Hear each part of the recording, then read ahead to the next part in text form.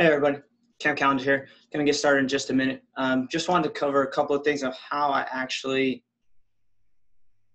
set up and book my flights. So hopefully you can see my screen. Make sure that it is sharing.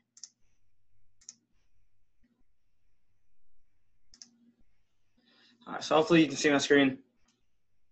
But I'm not sure if many of you know, but Google actually searches flights. If you go to google.com/flights, you can search flights. This is how I search all of my flights to find different pricings. It also let you track pricing. So if you click on that, it'll track your trip that you want to fly. But you just type in where you want to go. The other thing, it'll give you the airport code. And that's very helpful, and I'll show you the second step in actually booking the flight, which I book on the iGo platform. So I'll show you how to do that as well. But essentially, once you're looking at a flight, so I'm looking at Phoenix to Orlando because I'm going there next year for a cruise. But basically looking at the flight, once you put in your dates, you round trip, if you want round trip one way, how many passengers, what style you want to fly. But once you select your dates, it will give you a breakdown price of prices of flights for each day of the month that Google has stored, and they have the averages of those prices of flights based on different dates throughout the month. So you can look at an entire month of when you want to travel and see the best days to fly. So it'll give you those average of prices. So you definitely want to look at that. And this is how I search and pick, which days. If you're flexible on your days, this is one of the best ways to look at flights, because you can look at a bunch of different days at the time. And say if you're choosing between 2 different weekends or something of that nature, you can come in here and look and see how much those flights are going to cost you across any given day. And it'll give you the average of what those flights are going to be once you select your dates. And then once you've actually gotten this searched out and selected, then the next piece, if you're not already on the platform, definitely get in contact with me for that.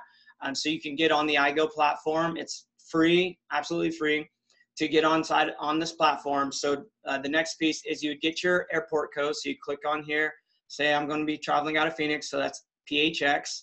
And then I want to go to Orlando, and I'll get that airport code, which is going to be MCO. So I have those two airport codes. I'll come to my iGo platform. The reason why I like to use this platform, because not only can I book everything on here, it gives me reward credits for everything that I book. Not only do I get reward credits on this site, I also get reward credits for my frequent flyer points on the frequent flyer programs that I fly, on the airlines that I fly, and I also get the points that are with my credit card itself. So I can get all 3 points for booking the same trip. So I'll put in my airport code, Phoenix, and then MCO. I put in my dates. Might be a little far out for this since we're booking way in advance, but we're going to see if they're there. But then I'll search the flights. So now I've gotten Google searches. It's shown me that those are the best dates. My averages, those are going to be the best days to fly for me, because I'm going on a cruise on specific dates. With that cruise on specific dates, then I'm going to book these dates either way.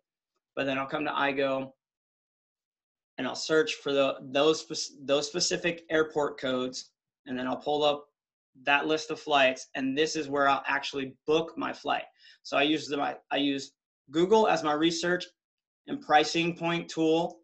So I'll book everything I'll search everything, research everything with Google, have them track my flight until so they'll let you know when the prices go up and down. They'll track it through the entire time of when you get ready to book. And then I'll actually come into my iGo site and actually book that here. So now Google says average was going to be 334.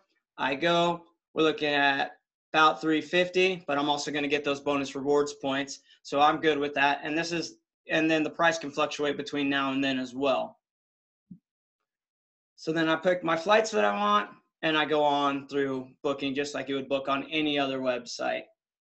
So I'm booking this all prepared off of my cruise that I'm going to go on later in August 23rd next year.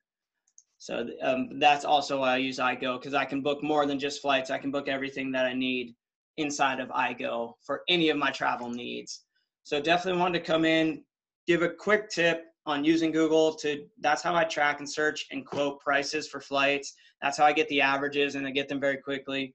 This is what I use when anybody asks me about flights. I'm using Google Flights to give you a quick quote, and then you can go on to iGo and actually book that flight. There'll be a bunch of different flights, but I use this to have people to track their prices, and that will go straight to your Gmail. Once you sign in with your profile, they'll track that and they'll email you whenever the prices change. So that is the main focus that I wanted to come in and give that quick tip. I hope this helps you in booking your next flight. And I hope, if you don't have the iGo platform, definitely get in touch with me so I can get you set up with this platform for free. So I definitely hope everybody enjoyed the video, and thanks for watching.